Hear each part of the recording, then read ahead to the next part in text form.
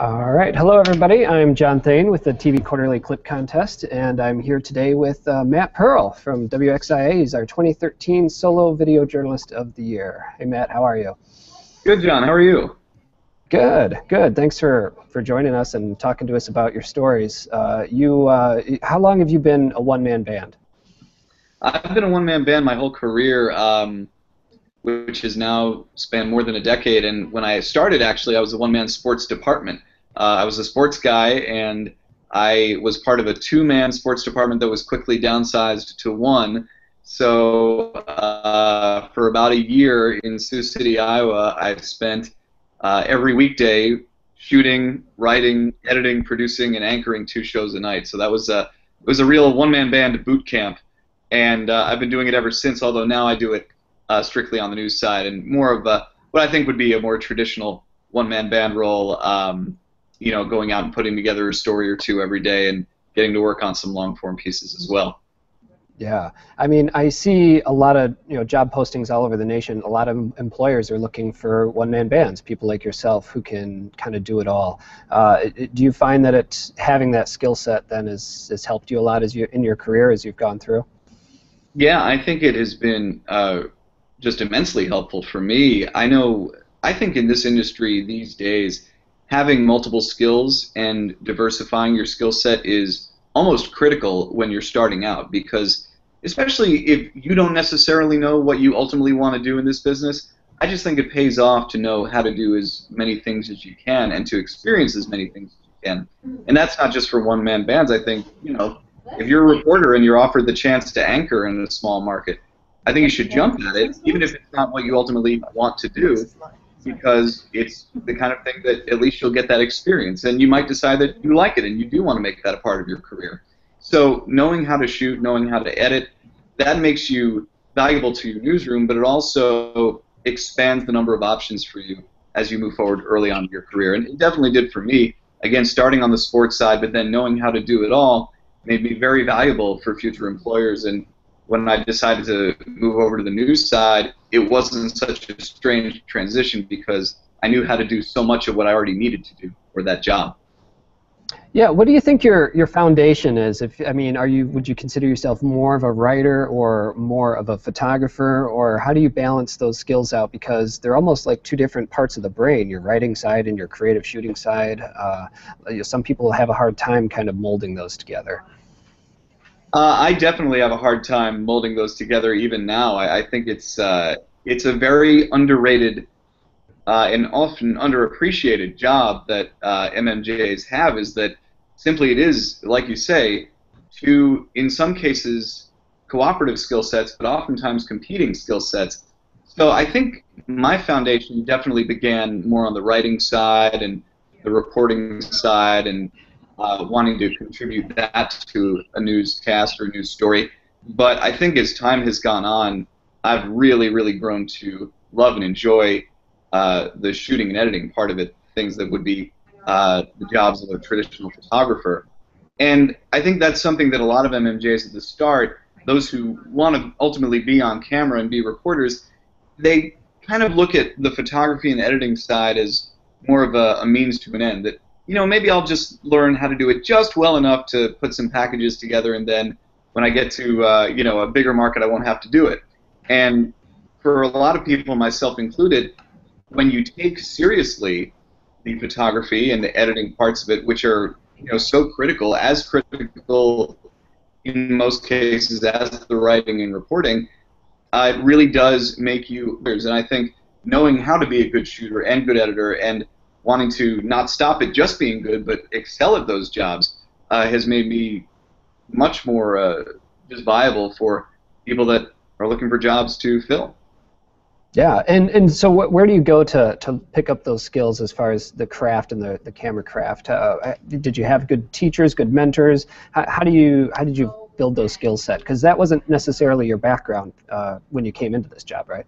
Yeah, I learned very quickly how to shoot for sports, but that's often a very different thing than shooting for news and shooting a traditional news story. I'll tell you this much, though, I have really benefited from two things. One has been studying those directly around me. I've had the benefit of working in two shops, WGRZ in Buffalo and WXIA now in Atlanta, that are just stocked with tremendously talented photographers. And I have always appreciated that and always bugged as many photographers as I could for tips and for just advice. And I still do that today. And I just think that's so important when you get to a station and you have the people at your disposal who have learned and have so many years of experience. It's so important to try to be as much of a sponge as you can. And then the other thing that I think has really benefited me, frankly, has been getting involved with NPPA, joining the Storytellers page on Facebook, and just really being able to learn from other people's examples. My first job was in Sioux City, Iowa, and it was at the beginning stages of social media. Facebook was not really even a thing yet, and certainly Twitter wasn't a thing. So the availability of high-quality video work online was very small. In the past, 5-8 years, that's really changed, and I'd like to think I've taken advantage of that. And I recommend any young journalist, reporter, photographer, no matter what the job, find work that inspires you and allow that to be your guide as well. Yeah, I wanted to talk real quick about one story that you did called "Makes You Humble." It placed in General News last year, but it almost could have been considered a spot news scene. It looks like you're pulled up to a pretty dramatic devastation from a tornado. Tell me a little bit about how that story came about, and to me, what made it special was the characters that you found. Yeah, and I think that's still seeing the hand of God, right? From the first quarter last year. Yeah. Oh, sorry, Seeing the Hand of God. Yeah, that's the one I want to talk. Yeah.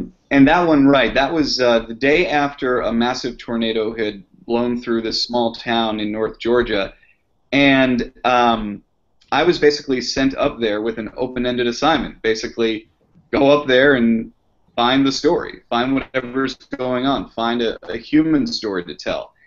And I got up there, and it was very challenging, especially as an MMJ, because the officials and the police had blocked off the main area that had been hit by the tornado. So anywhere you wanted to go that was, a location where you'd want to tell a story with the most severe damage, that was about a half-mile walk from wherever you could park your car. So as an MMJ in particular, this made it somewhat challenging because I had to carry all my gear and be able to be mobile and also find a place to edit my work. I typically can't edit in my truck. There's no power source that functions with my computer. So it was a real great lesson for me, not just in storytelling, but also just making the most of what you have. I knew exactly how much time that I could spend in that story. I knew I had about 2 hours parking my car to getting back to the car, and I tried to use that as wisely as I could. Thankfully, I was able to find the story of a pastor who, his house hadn't been hit that hard, but everywhere around him had, and he and his family were struggling as well. But in him, I found someone who was as dedicated to making sure the community survived the tornado as his family and his home survived it. So it was really, really powerful, and I just spent my time really working with that and doing as much as I could in as little time as I could. And then I got back and I knew again how much time I would need to complete the story in time to then send it back and get it to our live truck so that they could send it back to the station. So, one piece of advice I've always heard from photographers who know their craft is to back time your day. And it involves really understanding your own skill set, knowing how long it takes you to shoot a story, to log a story, to log 10 minutes worth of tape versus 20 minutes worth of tape, to write and to edit. And for me, having that knowledge of my own abilities made a big difference when I was out in the field, again, with a really open-ended assignment and not quite knowing the computer and where I was going to find my story. It really made me kind of lock in and work under a pretty rigid schedule, but I think the story came out really well. Yeah, and I think going back timing your day, that's probably even more critically important as a one-man band because you're being asked to do so many different jobs and you're the one that has to think about the timing of each one of those. It's more to think about. Yeah, and especially because, I think the best two-person crews, both people are always active. and the reporter is always doing something that can help the photographer. But in a lot of cases, while the reporter is logging and writing, the photographer sometimes has to, really can't do a whole lot of editing until they have that script in front of them, and vice versa. The reporter can write a script, churn it out, hand it off, and then there isn't as much for the reporter to do while the photographer is editing the story. In the case of an MMJ, you don't have that passing of the baton. You're handling every responsibility. So, if you want to spend a little more time writing, focusing on your writing, that's fine, but you have to know that it's going to come back to bite you on the editing side, and that you're the one who's going to have to deal with that ultimately. So it's a fine art, and I think I really try to, again, know my abilities, know what I'm capable of in terms of how quickly I can do each of those roles, but also what I feel is best for the story. If I know it's going to be a relatively quick edit, maybe I do have a little more time to focus on the writing, and vice versa. Yeah, absolutely. And I know when I've pulled up to big scenes like that, like big tornado scenes, it's kind of tempting to just shoot everything, but you really found a good way to zero in on this one particular character. Do you find that that is something that you're looking for on a lot of your stories? I think every case is different. I think in that situation, I knew that I was not going to be the only reporter from my station covering it that day. So that burden of having to tell the whole story and to get every bit of the news of the day as well was somewhat lifted from me. And that enabled me to go and find that human story. But there are other times where I don't have that option, and it really is, I can't focus as much on getting every shot as perfectly as I would like, or spending as much time just on the shooting period. I've got to focus on, research and making calls and setting up interviews as much as I am doing them. So I think it really does depend on the story, and I'm a big fan of finding the storytelling and finding the human emotion regardless of what the piece is. So I'm always going to gravitate to that. But especially with harder news stories too, you have to remember that no matter how much you want to weave a beautiful story and a great narrative, you have to have the substance in there too, have the facts, and talk to as many people as you can so that you know the story inside and out before you tell the story. Yeah, great. Matt, thank you so much. It was great to talk to you and hear from how you tell these stories. And good luck in the contest this year coming up. Thanks so much, John. Thanks for all you do. Thank you.